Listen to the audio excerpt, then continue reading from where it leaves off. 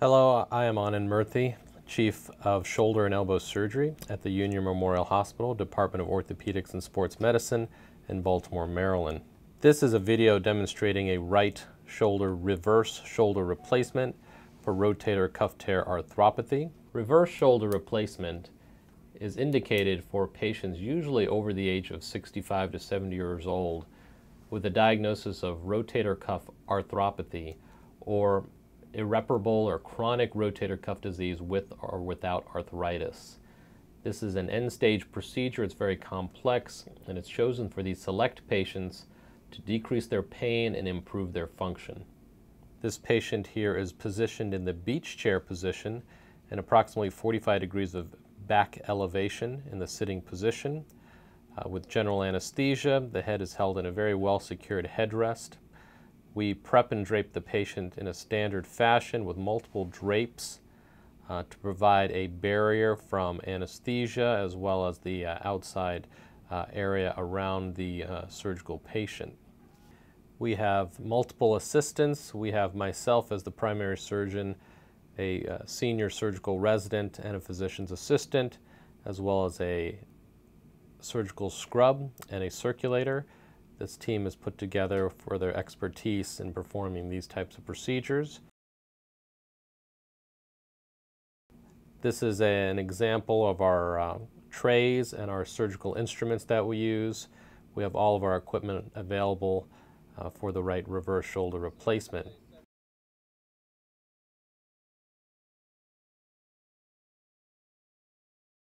So this is a 79-year-old right-hand dominant female who presents with a tremendous amount of pain and weakness with a diagnosis of rotator cuff tear arthropathy. See how I straight clamp? We'll be performing a right reverse shoulder replacement on this patient to improve her pain, decrease her pain, improve her function. We're going to start with a standard deltopectoral incision with an incision base just over the medial coracoid down to the center of the arm. Knife, please. We're developing subcutaneous flaps. Gelpies, please. Forceps, baby rich. So this is our deltopectoral interval. You can see superiorly in the wound, in the incision, we have a fat stripe, fatty triangle that delineates the deltoid from the pectoralis.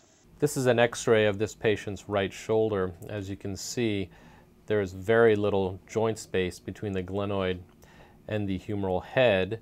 Also, there's proximal migration, which means there's a decreased interval between the humeral head and the acromion, as well as irregularities or excrescences on the greater tuberosity, indicating long-standing rotator cuff disease or tearing.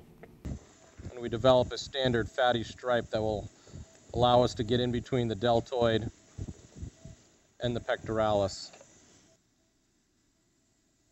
What we're doing here is we're spreading right underneath the deltopectoral interval, protecting the cephalic vein. Go and cut through there.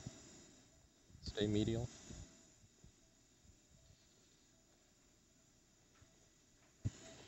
Maintain hemostasis with bovicautery. Prevents us from transfusing these patients. That's a rare thing for us to do. This is the large cephalic vein, pectoralis, deltoid. We're going to coagulate these crossing vessels.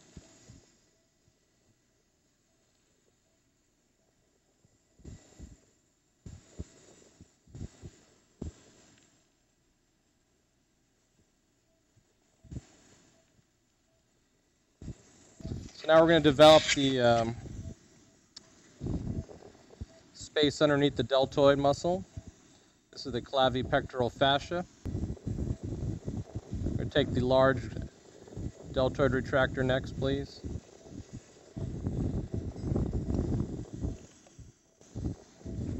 The deltoid retractor will retract the deltoid with that, and it allows us to elevate the humerus into our field. This is our conjoined tendon, or the strap muscles. This is the subscapularis underneath the strap muscles. We always palpate the axillary nerve. Can I see a large Richardson next? These are the circumflex vessels right here. We're going to coagulate them.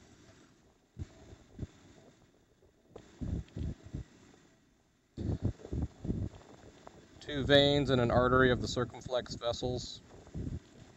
Now we'll palpate the biceps groove and identify our bicipital tendon.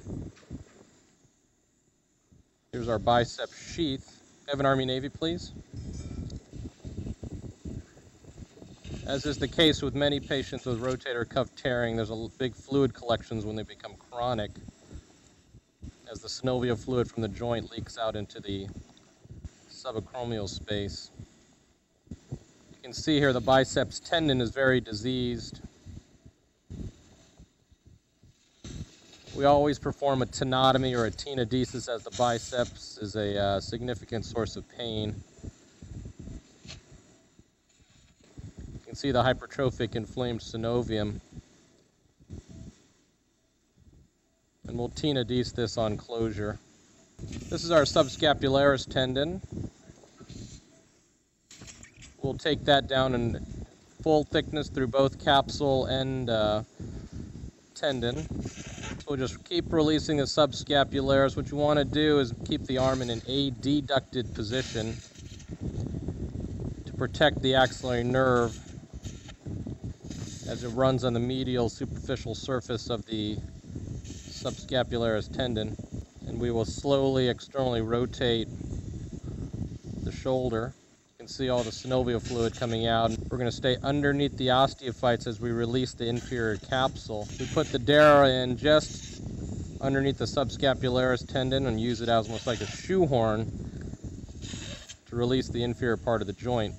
So now we have our medial shoulder exposed. We'll continue to release the capsule all the way around past 6 o'clock. The axillary nerve's on the other side of this capsule, so we keep a retractor between that and stay right on bone underneath the osteophytes. When we hyperexternally rotate the shoulder, we've gone all the way around to the back to release the posterior capsule. And Brad here can show you the posterior capsule. If we hyperexternally rotate, you can see we've exposed the entire posterior joint line as well. This is past 6 o'clock, and now we should be able to dislocate the shoulder relatively easily. So next we're going to remove the peripheral osteophytes to get a better understanding of what our true anatomy is.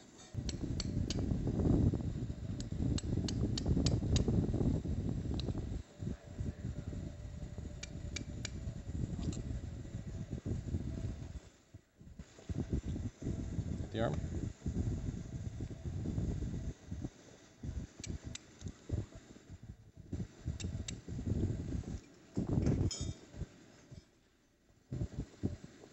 These are all osteophytes.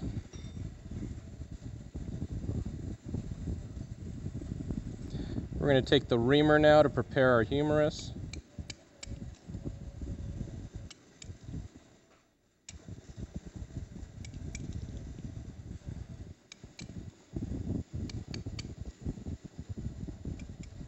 You want to aggressively attack these osteophytes to reduce the diameter of the humeral head. All of that will give you a better understanding of the true anatomy, as well as give you better glenoid exposure, which is the key in all of these shoulder replacements.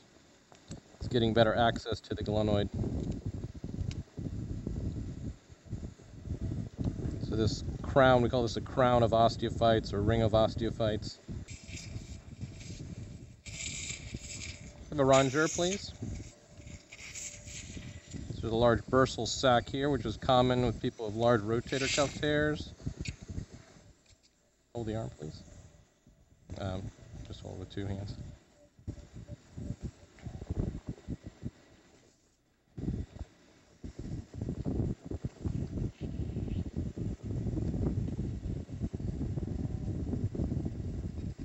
It's very common in people with rotator cuff arthropathy to have these large effusions.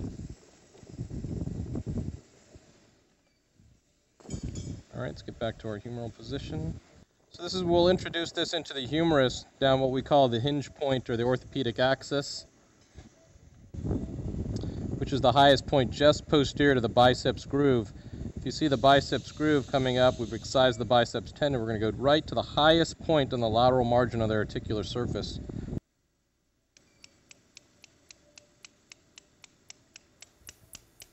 Good. All right. Go ahead and put that down. This is a starter reamer that's going to bury this all the way. We're going to take this to about 130 degrees, right about there. Good. Next, and we're keep reaming the humeral canal until we begin to get a little bit of cortical feel or cortical chatter. That's good.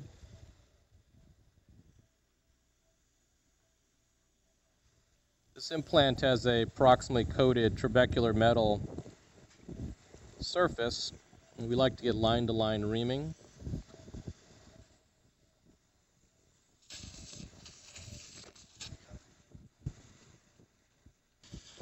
We'll take our humeral cutting guide next. This allows us to resect the proper amount of humerus, maintaining the proper rotation as well. It's a type of a claw type of resector. So these retroversion rods indicate the version of the humeral cut. This is 0 degrees of retroversion. This is 20 degrees of retroversion. So if the forearm is lying in between those two, then this will be a 10-degree retroversion cut.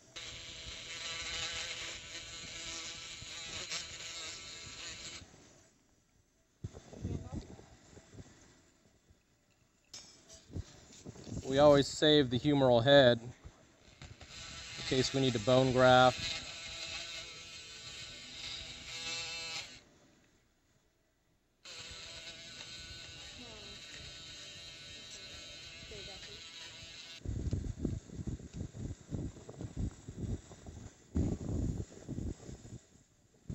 Once again, anything to reduce the diameter of the humerus will allow us to get better glenoid exposure.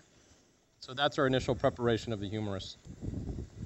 It's a ring retractor that we place behind the humerus for the beginning of this resection. This is the old remnant of subscapularis. We're going to tag this.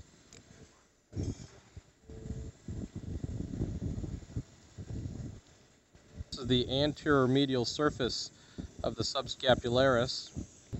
This is the anteromedial surface of the subscapularis, and the axillary nerve is right here. This yellow structure right here is the axillary nerve, diving through the quadrilateral space, coming out the back of the shoulder. So I always know where it is. I palpate it to protect it. Can I see a curved Mayo scissors? Now we're going to mobilize the capsule and do a capsular release. This is our remnant of subscapularis. I'm underneath that. Subscapularis to the right, undersurface capsule to my left. We're going to separate those two so we know that the axillary nerve is protected by the subscapularis tendon. My finger is all the way down underneath the glenoid, and I have capsule underneath my finger, subscapularis in the second layer. And now we can cut down on that very, very safely.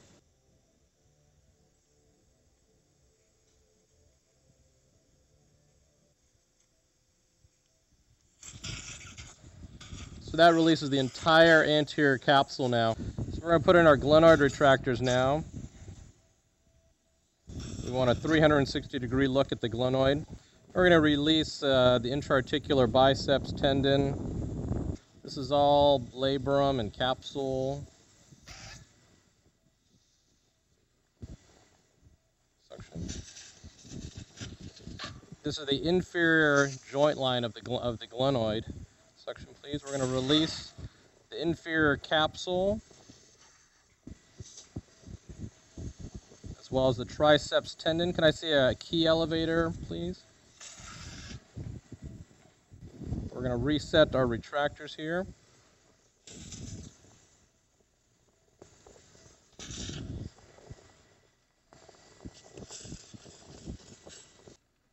You can see the face of the glenoid is very arthritic. We're down to subchondral bone. This guide allows us to rotate our drill in multiple planes.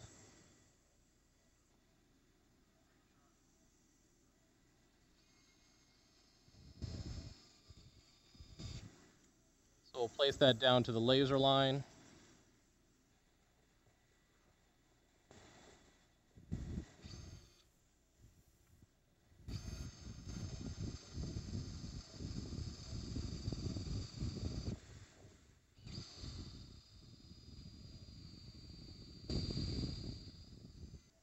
We're going to remove the central guide wire and we'll proceed to reaming next.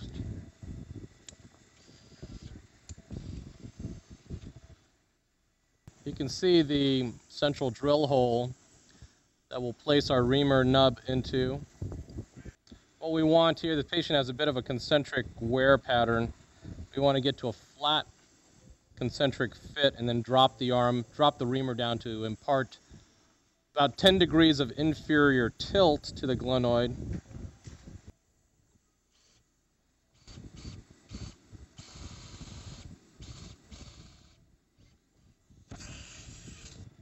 We want to get down to a level where there's some subchondral bleeding bone on the inferior surface.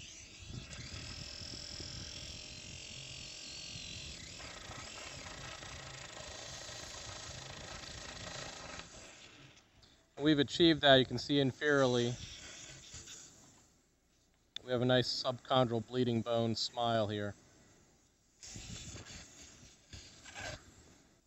This is a secondary reamer for preparation of the base plate. You can see there's a smooth area on the central portion. And this reamer will remove the peripheral rim of bone.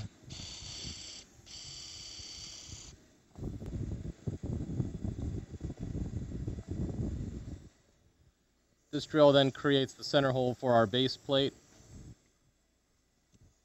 This base plate has a trabecular metal coating on the back of it, which allows us to get ingrowth onto the base plate, which takes a tremendous amount of stress on the glenoid.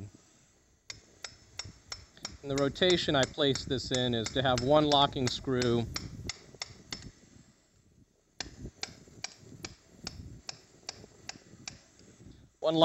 facing the pillar of the scapula, which is here, which is about 10 degrees posterior to the sagittal plane of the body, and this screw will be just behind the base of the coracoid, which is right here. Locking.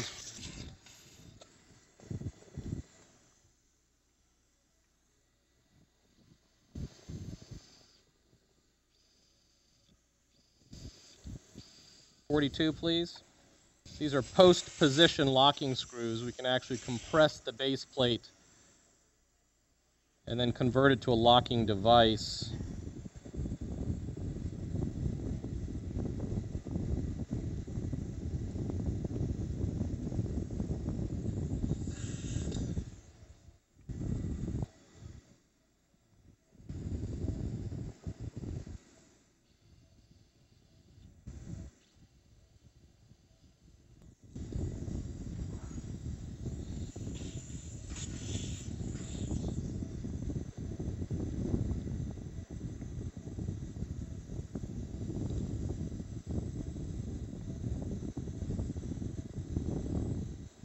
So now we'll cyclically load each screw to compress our base plate and the trabecular metal and the trabecular metal post to the glenoid. Now we'll take these locking caps, and these then will be converted to a locking device. Can I have a Kittner next, please? We'll take the shoehorn retractor.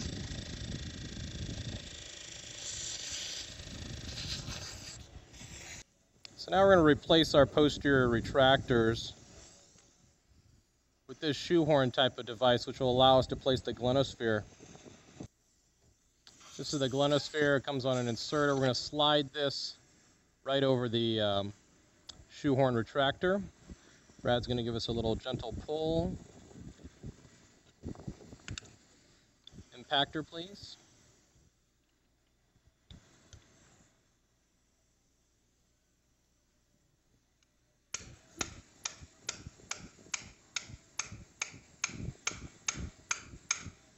And we'll impact the Morse taper. And that's the completion of the glenoid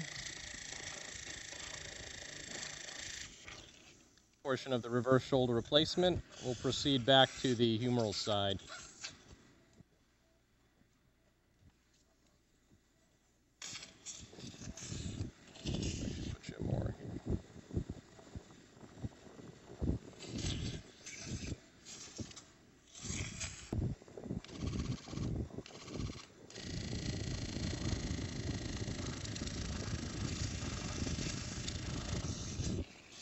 So we'll re-ream just to make sure we haven't lost any bone. We'll take the proximal reamer.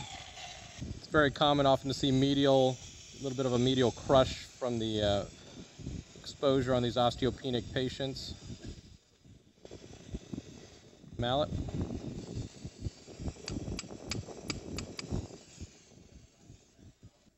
These are the trial liners. Brad's going to stay in with there. We'll take that Dara out.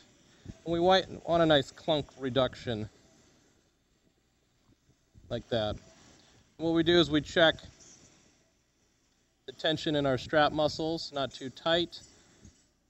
We check the length of the deltoid lever arm. We'll have Brad take his retractor out, and then we're going to take it to a range of motion. We're going to go through forward elevation, without any impingement, external rotation, internal rotation. And the position of instability is extension, external rotation, so that's pretty good too. There's a little bit of gapping of the liner, which is normal too. So we'll put in our real implant and we'll recheck this. Can I have an elevator, please?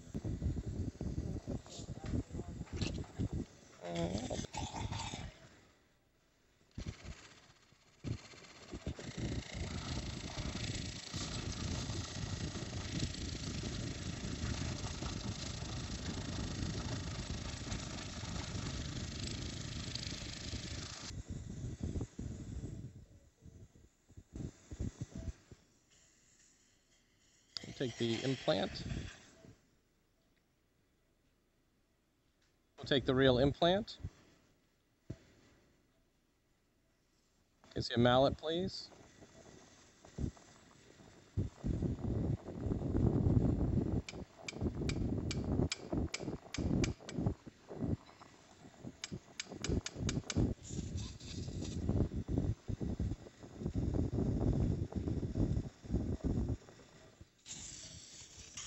So we'll trial with our real implant.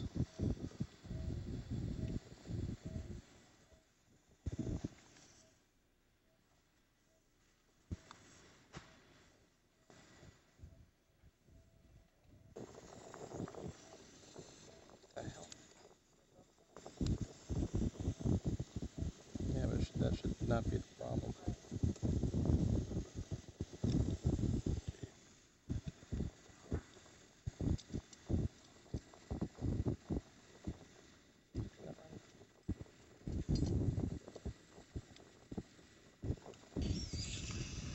Come on out with the Dara.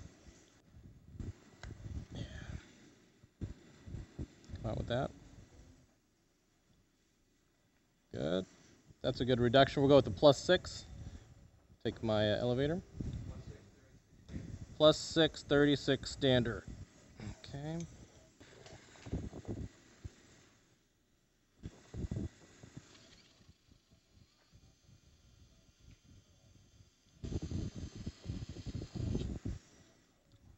Now that we have the definitive humeral stem in, we'll place the definitive liner after we clean the junction between liner and humeral stem.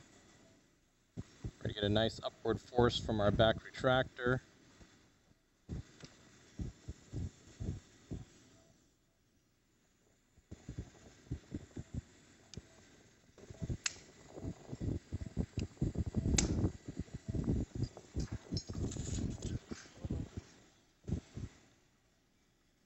Good. And so that is a standard reverse shoulder replacement. You can see our rotation here between the polyethylene and the glonosphere liner. And we'll do a standard closure in layers over a drain. So this patient will now be admitted to the hospital for 2 days for pain management, intravenous antibiotics. She'll be placed in a sling for approximately 3 to 4 weeks. We'll allow her to start using her arm the next morning for activities of daily living. She will then progress to active range of motion. The majority of patients are taught their exercises by myself and do not need any formal outpatient therapy. At approximately 4 weeks, she'll be able to raise her arm on her own, and then we'll slowly advance strengthening of her deltoid muscle, which will allow her to power or motor this reverse shoulder replacement. And the majority of patients have significant pain relief and improved function from a shoulder that was quite dysfunctional and unable to raise beyond 90 degrees.